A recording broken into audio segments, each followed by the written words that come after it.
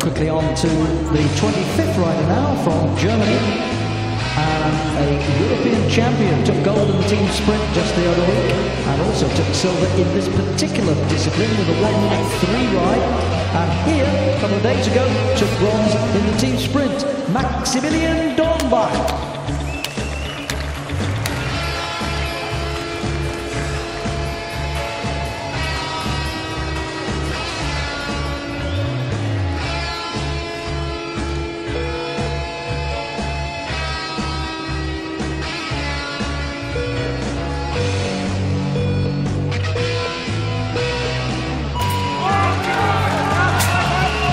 We'll have to apply maximum effort here to this one to try and move to the top of our classification. Remember, Quelle of France is the current leader.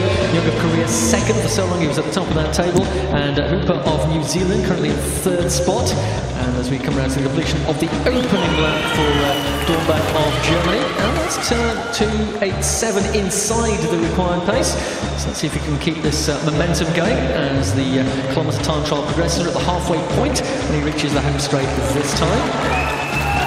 33.195, still faster by 0.3 of a second. Looking good for the German here, Dörnbach. Maximilian Dörnbach has got one lap to go when he comes to the line this time. He is still inside that fastest pace of Capone. So this is going to be agonisingly close, but I think Dörnbach may be on schedule here to upset that position of the French rider at the top of the classification.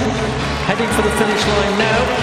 Dörnbach of Germany will stop the clock in 1:03.129. I reckon that's the fastest time by over a second.